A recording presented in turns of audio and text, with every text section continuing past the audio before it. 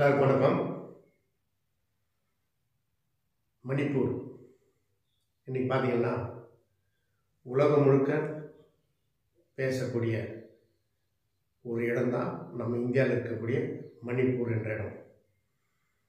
அப்படி என்ன அங்கே நடக்குது அப்படின்னு சொன்னால், இந்திய நாட்டில் இதுவரைக்கும் வரலாற்றில் இல்லாத அளவுக்கு கொடுமை என்ன நடக்குது. ரெண்டு தாராருக்கு ஏற்படக்கூடிய தகராறில் ஒரு சாரார் மட்டும் பாதிக்கப்பட்டிருக்காங்க. அதாவது குக்கீஸ் என்ற இனம் மட்டும் பாதிக்கப்பட்டிருக்காங்க. இது கடந்த 120 நாட்களுக்கு மேலே நடந்துட்டு வந்து நம்மளுக்கு தெரிஞ்ச போல் எல்லாரும் பார்த்துருப்பாங்க, உலகமே பார்த்துருக்கோம். பெண்கள் நிர்வாணப்படுத்தி கற்பழிக்கப்பட்டு சாகடிக்கப்பட்டிருக்காங்க.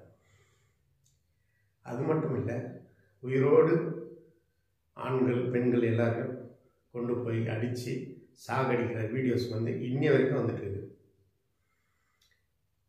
அந்த மாநில அரசாங்க அதிகாரிகள் என்ன பண்ணுறாங்க, அந்த மாநில சீஃப் மினிஸ்டர் என்ன பண்ணுறாரு தெரியாது.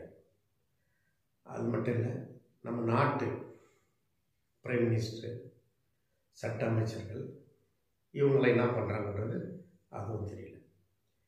பட் இப்படி நடக்கிறதுக்கு என்ன காரணம் அப்படின்னா, ஒன்றும் இல்லை, பழங்குடியினரை வைக்கக்கூடாது, அந்த இடத்துல இருக்கக்கூடிய வளங்களை வந்து கைப்பற்றணும், அவங்கள இல்லாமல் ஆகிட்டால் அந்த வளமுள்ள இடத்த ஒரு பெரிய ஆள் கொடுக்கணுன்ற ஒரு நோக்கமாக இருக்குன்றது தான் எல்லாரும் கருதுகிறாங்க.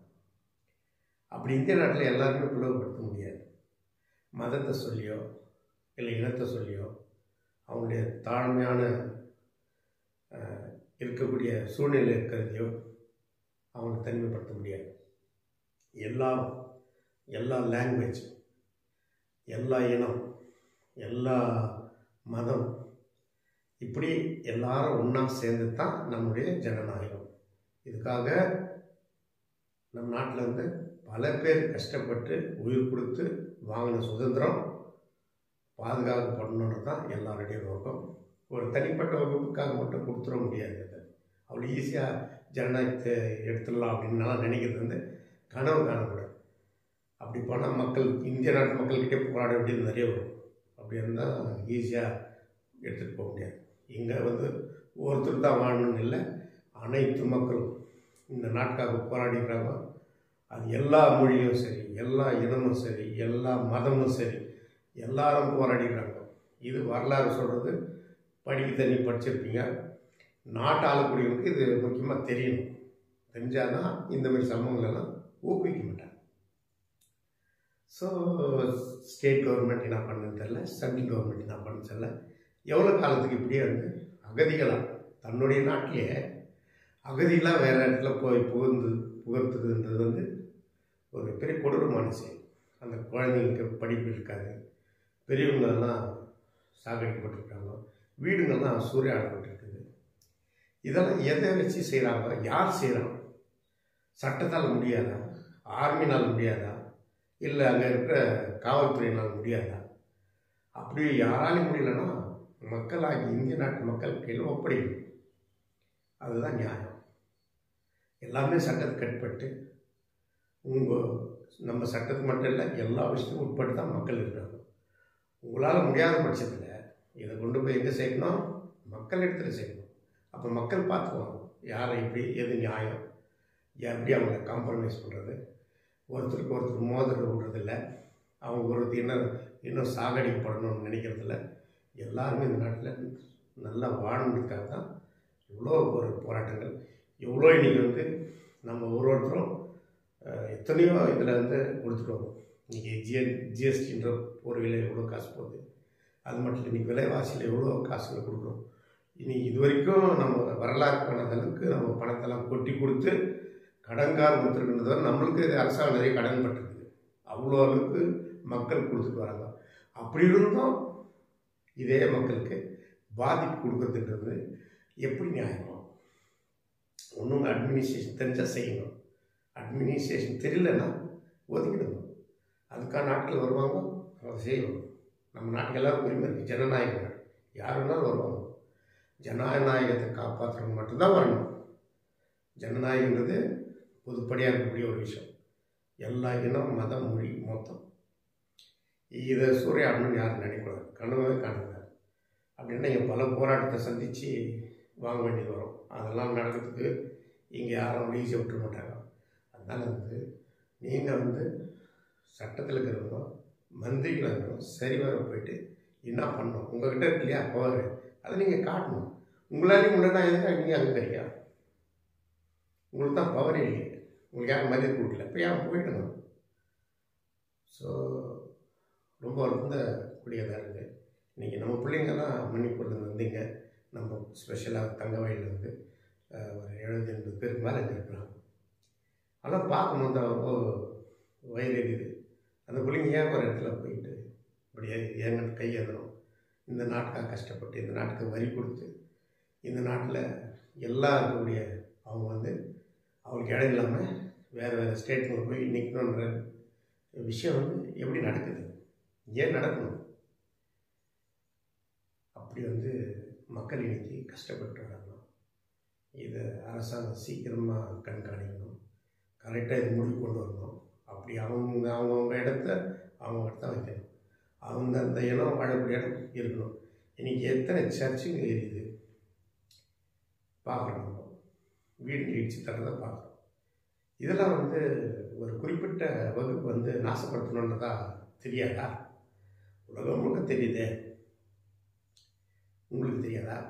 ஸோ இது பிளான் பண்ணுறீங்களோ இல்லை இந்த வளத்தை யாருக்காவது கொடுக்கணும்னு நினச்சி அவங்களுக்காக போராடுறீங்களோ தெரியல. எதுவாக இருந்தாலும் முடிஞ்சால் செய்யுங்க, எல்லாம் மக்கள்கிட்ட ஒப்படைச்சிக்கணும். ஜனநாயகம் மட்டும்தான் இந்திய நாட்டில் இருக்கணும்.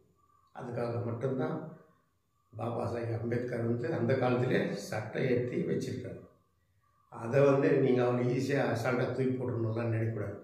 உங்களுக்கு தூக்கி அடிக்கணும்னு நினைக்கும் போதே பாதிக்கப்படுவீங்க. உங்களுக்கு அந்த இது இயற்கையாக பவரை நீங்கள் ஒரு நாள் வச்சுக்கோ. இவ்வளோ பெரிய ஜனநாயகங்களை கொண்டு குவிக்கிறீங்களே, அந்த பாவம் உங்களுக்கு விடாது. ஸோ உஷாராக நடத்துறதுக்கு ட்ரை பண்ணுங்க, முடியல வேலைக்கு போயிடுங்க. இன்றைக்கி மணிப்பூர் மக்களுக்காக எங்கள் கேஜிஎஃப்பில் எங்கள் மக்கள் சாதாரணமான ஆள் இல்லை. ஒன்று உயிர் கொடுக்கணும்னு நினச்சாங்கன்னா கொடுத்துருவாங்கிறது பல விஷயத்தில் காமிச்சிருக்காங்க. இன்றைக்கி அதே மாதிரி தான் பீஸ் ரேலி எல்லா கிறிஸ்டியன்ஸும் ஒன்றா சேர்ந்து, ஆனால் கிறிஸ்டியன் மட்டும் இல்லை, பொதுமக்கள் கலந்துருந்தாங்க.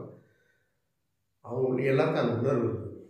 பார்த்தா அவ்வளோ தூரம் அந்த பிள்ளைங்கிட்ட ஃபோட்டோ எடுக்குதுன்னா, அவங்களுக்கு ஆறுதலாக இருக்குதுன்னா, இன்றைக்கி நம்ம தான் காட்ட முடியும், நம்ம தான் காட்டணும். இது ஒரு உதாரணம் தான். கேஜி அவ்வளோ பேரும் கலந்துட்டு அவங்களுக்கு அவ்வளோ சப்போர்ட் கொடுத்து அவங்கள தான் புள்ள போல யோசிக்கிறாங்க. இந்த மனித நேயம் வளர வேண்டும்.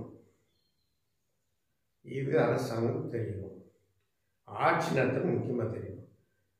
அப்படி இன்னும் வேறு வேறு வகையில் ஆகக்கூடிய அளவுக்கு செய்யக்கூடாது. நாட்டையும் நாட்டில் இருக்கிற அனைத்து மக்களையுமே காப்பாற்றணும். ஒரு பகுதியாக சண்டை சச்சரவு போயிட்டே இருக்கு. அப்போது யார் செய்யறதில்லை, யார் தூண்டுறது? ஏன் இதை கண்ட்ரோல் பண்ண முடியாதா? பண்ண முடியாத அரசாங்கம் இருக்கணும். தேவையில்லை, மக்கள் தேவையில்லை. மக்கள் காப்பாற்றாத அரசாங்கம் எதுக்காக? இந்திய நாட்டில் இருக்கணும், ஜனநாயகத்தில் இருக்கணும். ஸோ திறமை இருந்துச்சுன்னா உங்களால் முடிஞ்சால் காப்பாற்றுவோம், மொழியை விட்டு இருக்கணும். இதுதான் இது எல்லாரும் கேட்கக்கூடாது. பொதுமக்கள் தெருவில் நின்று கேட்குற அளவுக்கு நம்ம நாடு, நம்ம ஆட்சியாளர்கள் விடக்கூடாது. மடன்னு அந்த வேலையை கரெக்டாக முடிக்கணும். அந்த இனத்தாருக்கு மறுவாழ்வு கரெக்டாக கொடுக்கணும். அவனுக்கு தேவையான நாசப்படுத்துந்த நீங்கள் தான் பொறுப்பெடுத்து பண்ணி கொடுக்கணும். இதுக்காக இன்றைக்கி தங்கவயல் பூரா எல்லா ஃபாதர்களும், எல்லா ரெவரண்டுகளும், எல்லா பாஸ்டர்களும், எல்லா ஐயர்களும், மொத்த சிஸ்டர்ஸு மொத்தம் கலந்துடும். அவங்களுடைய உணர்வு எப்படின்னா, மக்கள் இன்றைக்கி கிறிஸ்டியானிட்டின்றது அவ்வளோ அசால்ட்டாக சொல்ல முடியாது. இன்றைக்கி இந்தியாவுக்கு மட்டும் இல்லை, அந்த காலத்துலேருந்தே உலகம் முழுவதும் அங்கங்கே பிரிட்டிஷர்ஸ் எங்கே இருந்தாங்களோ அவங்களாம் இந்த கிறிஸ்டியானிட்டி உள்ள இன்ஸ்டியூஷன் தான் இன்றைக்கி எல்லோரும் படிக்க வச்சுருக்கு. இன்றைக்கி எல்லாரும் மந்திரியாகிறவங்க இன்றைக்கி கிறிஸ்டியனை எதிர்க்கிறவங்க கூட எங்கே படித்தோன்னு பார்த்தா கிறிஸ்டின் இன்ஸ்டியூட் தான் படிச்சிருப்போம். அது உதாரணமாக இருக்கும். ஸோ நான் அதுக்காக கிறிஸ்டின் மட்டும் நான் பேசலை. இப்படி நல்ல செய்கிற எல்லா இனத்தவரும் மொத்த பேரும் இன்றைக்கி வந்து அதனால் அந்த பாடத்தின் மூலிமா எல்லாரும் இன்ஸ்டியூஷன் சேர்க்கிறாங்க. இன்றைக்கி இந்தியாவில் இன்ஸ்டியூஷன்ஸ் நிறைய இருக்குது. எஜுகேஷன் வந்து ரொம்ப நல்லா இருக்குது. ஸோ அப்போ வந்து எஜுகேஷன் ரீதியாக பிளவுபடுத்துறது, அதே மாதிரி மத ரீதியாக பயன்படுத்துறது, இதெல்லாம் வந்து மக்களை கெடுக்கிறவங்க நல்லா வாழ்ந்துட்டு வராங்க. யாருக்கு எந்த பிரச்சனையும் இல்லை. அதை ஏன் நீங்களாக மூட்டுறீங்க? இதை தயவு செய்து நிற்க வைக்கணும். இதை சீக்கிரம் முடிவு கொண்டு வரணும். மணிப்பூர் மக்கள் மறுபடியும் அவங்கவுங்க இடத்துல நல்லா வாழணும். அது வரைக்கும் இந்திய நாடு முழுக்க இந்த போராட்டம் இருக்கும். இதை மனசில் வச்சுன்னு அரசாங்கம் செய்து முடிக்கணும். பாருங்கள்.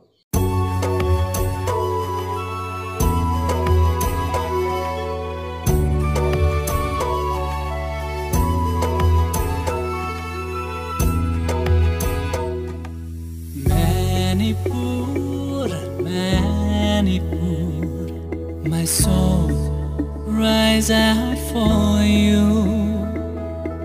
Terror struck your very own. They had to flee from their homes. In flames of people have been burned. Our homes have turned into dust. And helpless cries are echoing. Mercy is out of our touch. Oh God, we long for you, Manipur.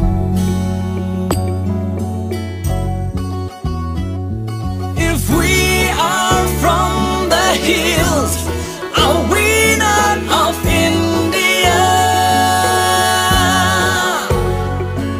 And why in our own land we're living in constant fear? Our women's folks, as days come past, assaulted and victimized.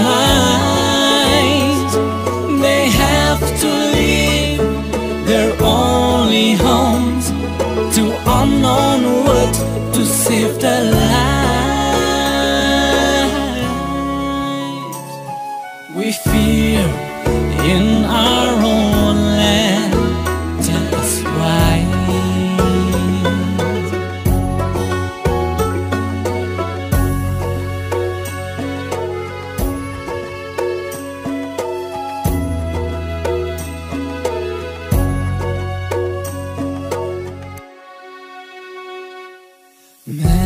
Manipur, Manipur, our churches are in ashes.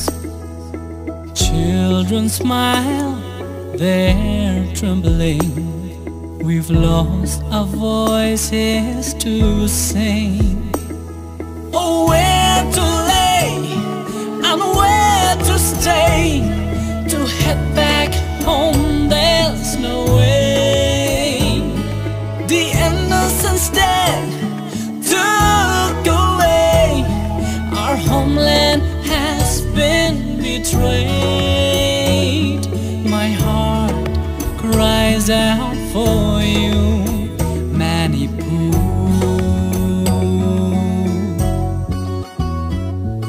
If we are from the hills, are we not of India? And why in our own land we're living in constant fear? Our women's folks, as days come past, assaulted and victimized.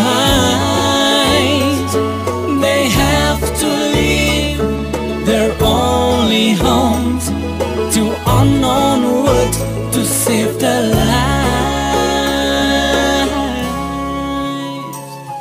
We fear in our own land. Tell us why.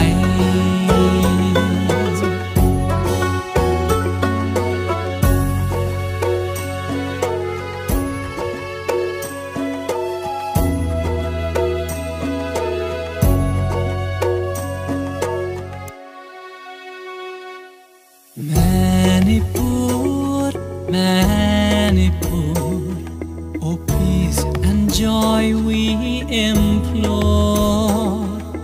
Only love and kind heart in coming days we hope for. Oh, rulers of our great land, to God turn your eyes above. My India, my home so great, to heaven you be awake. We pray for your peace, Manipur.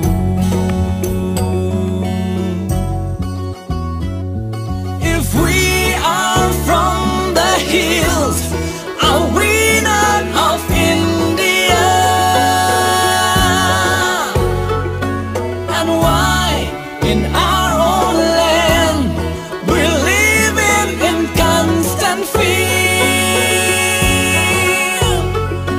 Our women's folks, as days come past, assaulted and victimized, they have to leave their only homes to unknown wood to save their lives. We fear in our own land, that's right.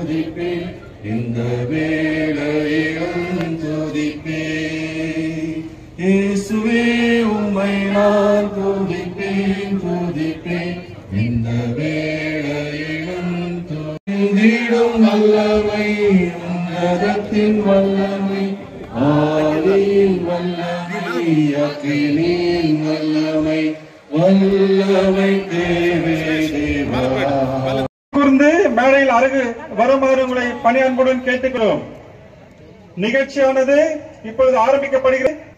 அருகிலில் உங்களை நேரத்தை எடுக்காமல் நாங்கள் உங்களை அனுப்ப வேண்டும் என்று எங்களுக்கு இருக்கிறது. அனைவரும் ஒத்துழைக்க உங்களை பணி அன்புடன் கேட்டுக்கொள்கின்றோம். தயவு கூர்ந்து Santhosh, please come and take the stage, boys. Please.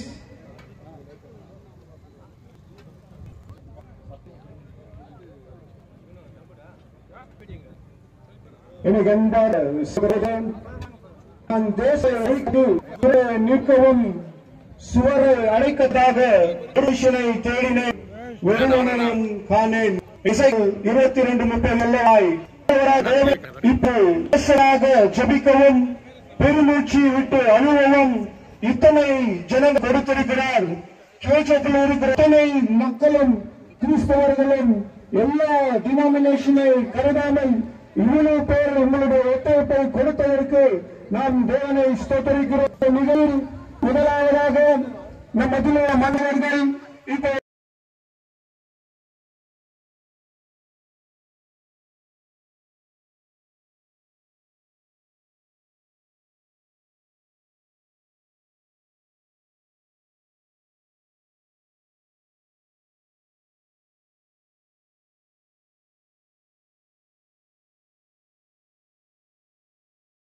ஒரு விஷயம் இருக்கு.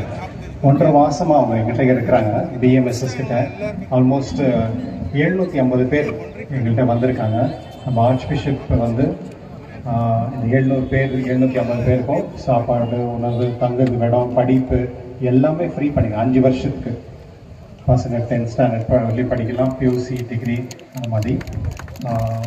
முத வந்து நம்ம நாட்டிலேயே 2 பேர் மட்டும் தான் இந்த மணிப்பூர் பற்றி பேசினாங்க. ஒன்று வந்து ஒரு ஐஏஎஸ் ஆஃபீஸர் ரிசைன் பண்ண ஐஏஎஸ் ஆஃபீஸர் செந்தில்குமார் அப்படின்னு சொல்லிட்டு, அவர் கர்நாடகாவில் இல்லாது இப்போ தமிழ்நாட்டில் இருக்கார். அவர் தான் முறை இந்த மணிப்பூர் பிரச்சனையை பேசினார்.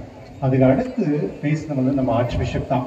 அவர் தான் வந்து மீடியாவில் வந்து யாரெல்லாம் மணிப்பூரில் வந்து அந்த தொந்தரவில் இருக்கீங்க, பிரச்சனையில் இருக்கீங்களோ அவங்க பெங்களூர் வாங்க, நாங்கள் வந்து உங்களுக்கு ஆறுதல் தரோம் அப்படின்னு சொல்லி அங்கேருந்து ஆல்மோஸ்ட் ஒரு 1.5 மாதமாக நாங்கள் வந்து நிறைய மக்கள் வந்திருக்காங்க. அந்த 50 பேரை நான் கேஜிஎஃப் காமிச்சிருக்கேன். அருள் இல்லத்தில் ஒரு 25 பசங்களும், சென்ட் பால்ஸில் ஒரு 25 பசங்க வச்சுருந்தோம். சென்ட் பால்ஸில் இருக்க பசங்களுக்கு வந்து அவங்களுக்கு கன்னடா படிக்க முடியாதனால மறுபடியும் நான் பேங்க் எடுத்துட்டேன். இன்னும் நிறைய பேர் நான் கேஜிஎஃப் காமிச்சு விட்றேன். எங்கள் கேஜிஎஃப்பில் வந்த பேருக்கு நிறைய பேர் வந்து அவங்களுக்கு ஹெல்ப் பண்ணிட்டு இருக்காங்க. இது சின்ன ஒரு விஷயம். நாங்கள் வந்து பெங்களூரில் நிறைய இடத்துல 50 பேர், 20 பேர், 30 பேர் வேறு சென்டரில் வச்சு அவங்களுக்கு ஃபுட், அகாமடேஷன் எல்லாமே நாங்கள் பார்த்துட்டு இருக்கோம். அது வந்து உங்களுடைய உதவினால தான். நீங்கள் என்ன வந்து சர்ச் சப்போர்ட் பண்ணுறீங்களோ அந்த சர்ச்சுடைய சப்போர்ட் மூலிமா இந்த நிறைய விஷயம் நடந்துருக்கு. அதுக்கு நான் ஆர்ச் பிஷப்புக்கும் எஸ்பெஷலி இங்கே கேஜிஎஃப்ல இருக்க எல்லா ஃபாதர்ஸ், எல்லா யுனைடெட் ஃபாரம் எல்லாருக்கும் நான் நன்றி செலுத்துக்கிறேன். இப்போ வந்து ஆக்சுவலி டைம் இல்லாதனால ஒரு பேர் இன்றி அப்படின்னு சொல்லிட்டு அவர் வந்து கிராஜுவேஷன் முடிச்சிருக்காரு. இப்போ மாஸ்டர்ஸ் படிக்கிறதுக்காக இங்கே வந்திருக்காரு. அவர் வந்து ஒரு 1.5 நிமிஷம் பேசுவார். இன்னொரு பொண்ணு கூட பேசுவாங்க. ஒருத்தருக்கும் ஒரு ஸ்டோரி இருக்குது. மணிப்பூரில் இப்போ எப்படி இருக்குன்னா, இங்கே வந்திருக்கவங்க எல்லாத்தையும் யாருக்கும் வீடு கிடையாது. அவங்க வீடை வந்து டோசர் வச்சு அடிச்சுட்டாங்க. வீட்டில் இருக்க சர்டிஃபிகேட்டை கிழிச்சிட்டாங்க. அவங்க அப்பா, அம்மா, பசங்க, சின்ன பசங்க எல்லாமே கேம்பில் இருக்கிறாங்க. இங்கே இருக்க அங்கே 3/4 பேர் வந்து கேம்ப்லேருந்து வந்தவங்க. இந்த மிலிட்ரி கேம்ப் தெரியுமா, அந்த மாதிரி கேம்ப்லேருந்து வந்தவங்க. ஸோ அதை ஷேர் பண்ணாங்க.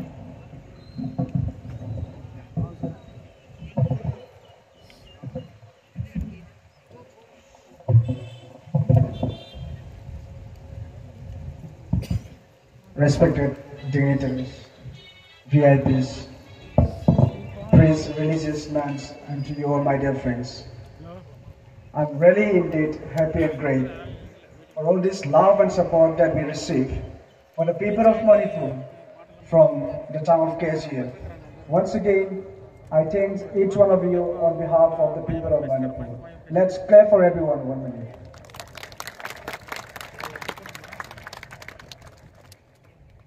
Let me start with a few points.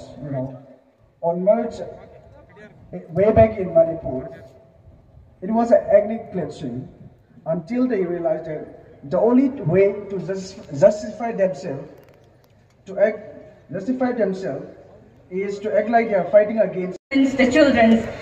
But luckily, I was saved by God, and I'm not here to spread hatred, because I was saved by God to live and chosen to do something different from what is happening in Manipur. But there is not my point of standing here today, despite of the difficulties I live. And the family, I want to highlight that there are the two communities, the Malay community and the Kuki community. They both suffered losses, they both lost their lives, they both have lost their houses. The thing that divides us is that they only see the community within us. The Malay doesn't see the pain of the Kukis, and the Kuki doesn't see the pain of the Malays. But you all my people in Christ and my people in humanity. We see the inhumanity is destruction. We see that differences will make destructions to Manipur and between the community. And for that, the only way to restore peace in Manipur is for all of us, for all of you, to raise your voices as loud as possible for the restoration of peace in Manipur. A lot of my Manipur family are not fortunate enough to come up here, but we come and experience the love and the comfort that our South family have shown us. They have given us a lot of love by our fathers and sisters under the guidance of His Grace, Peter Machado, and the approach of BM.